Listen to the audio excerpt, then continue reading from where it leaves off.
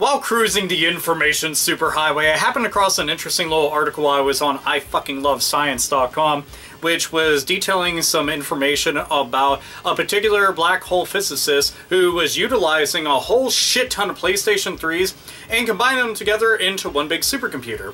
Now, keep in mind, this isn't exactly the first time that I've ever heard about something like this, or many people out there in general, because this has been done since, like, 2006, 2007, ever since the actual inception of the console into the mass market. They've been utilized for doing stuff like that because they were a lot cheaper by comparison to getting a whole bunch of up-to-date desktop computers and combine them all together and stuff. But it was interesting reading through the article because they had talked about how difficult it was to come across government funding, for example, for doing some of the important things that they have been for, you know, monumental breakthroughs for humanity. And, you know, government funding just isn't there. And it's more ironic whenever you go and think about all the money that they do fucking waste on shit, but they won't fund things like this. But regardless, that's a different topic for a different day.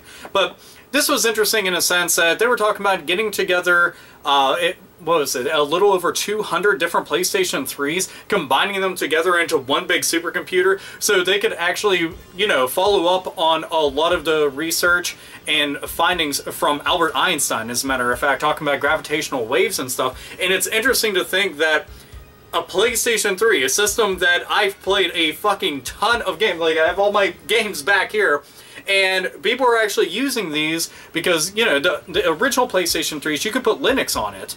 And that operating system in general is completely open so that you can do whatever the hell that you want. And it's a pretty difficult task being able to get all these systems to work together the way that they're doing it. I mean, like I said, this is something that's been going on since like 2006, 2007, but not to this magnitude.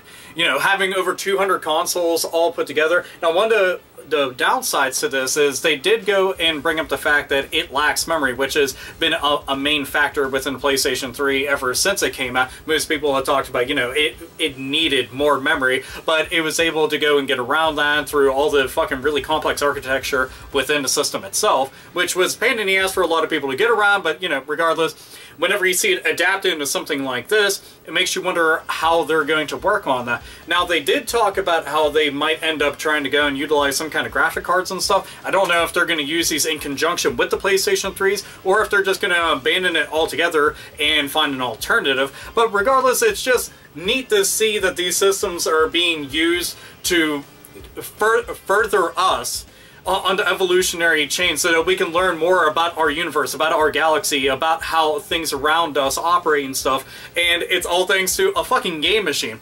And Sony themselves even offered up the PlayStations to them. Not all of them. They ended up having to go and get quite a few of themselves. But it was neat to see that Sony was like, yeah, here, take some fucking systems and go and do your thing.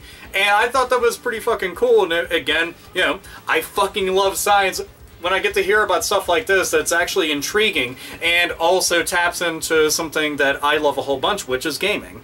So I thought it'd be an interesting little article. If you want, there's actually two different links down in the description if you want to check them both out, because the one's extremely lengthy. It goes and talks about one of the main researchers that I brought up that was going on about all this, and all the different stuff that he was dealing with and going on about it. It's a very telling thing about all the different shit that they have to go through, let alone, you know, just gaming and science, blah, blah, blah. So anyway, this is AlphaOmegaSin, as always, nerds, nerdettes, and gamers. Game the fuck on.